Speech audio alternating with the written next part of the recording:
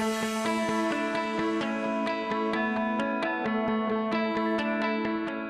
work as a industry analyst in the Trade and Strategy Group of Dairy Australia. We work at improving information flow and passing insights and information back through the supply chain.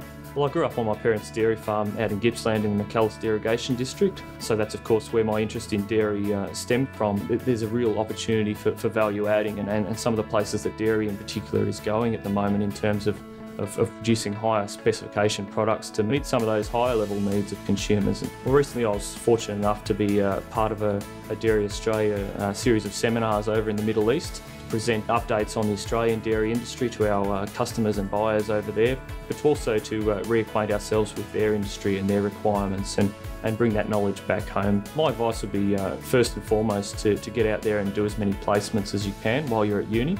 It's an incredible opportunity to actually knock on people's door and go and see their business and be immersed in their business. It can be a really valuable insight later on when you're actually looking for jobs and working out what you want to do.